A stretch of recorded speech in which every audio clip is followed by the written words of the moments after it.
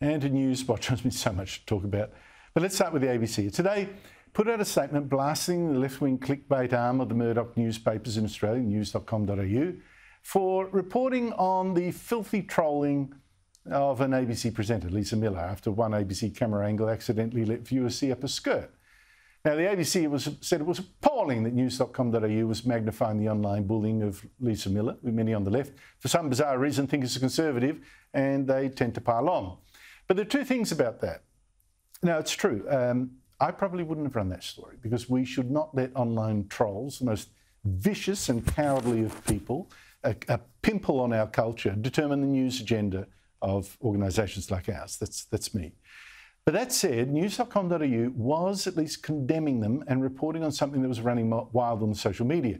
But the other thing about this is that the same kind of story, but worse, had been done the same before by The Guardian Australia. Much worse, without the ABC condemning it, not at the time. And at first, The Guardian Australia actually ran a picture of Millar and her skirt and repeated some of the online abuse.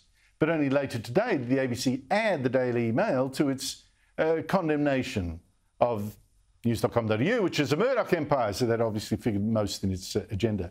Joining me is Sophie Elsworth, media writer for the Australian newspaper. Sophie, thank you so much for your time. Great to see you. Now, the ABC did modify its statement.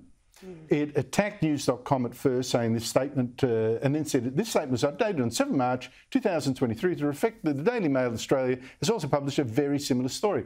That's unfair because I don't think these stories were very similar.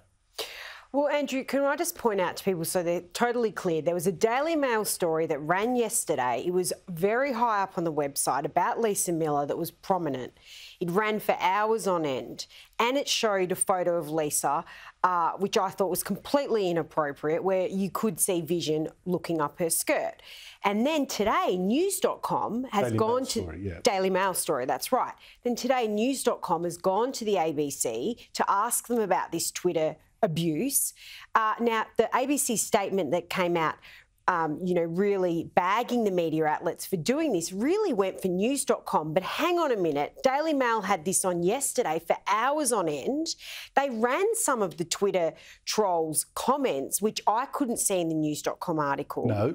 So I thought this was a real go at news.com. The photo and the abuse. Exactly. But I will say, I don't think the editors should have run this story. I think, Andrew, where are we getting in the media landscape where we're giving trolls a platform? And we're magnifying their power. Look, I get the ABC being upset, but, the context is news.com.au was by then running a commentary on what was already in the Daily Mail and already online. And so I wouldn't have done it, but I'm just saying that it makes it a little more line ball. I thought the ABC was wrong to bracket the two publications. It was wrong.